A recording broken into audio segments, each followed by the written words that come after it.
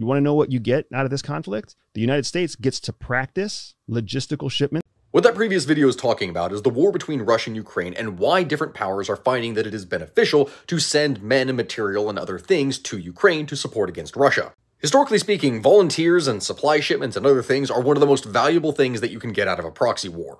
And historically, there is no finer example of this than the Spanish Civil War. See, over the course of this conflict, approximately 35,000 people from 52 different countries went and joined the Republican side. The majority of these being volunteers who joined out of a sense of idealism as private individual people. But for the nationalists, one of the most valuable resources that they got were Italian troops. In comparison to the 35,000 from 52 other countries, Italy alone sent approximately 70,000 men into the Spanish Civil War in order to support the nationalists. And for the Italians, knowing that war was going to be coming soon, getting their troops some experience in the Spanish Civil War was one of the most valuable things that they could possibly obtain.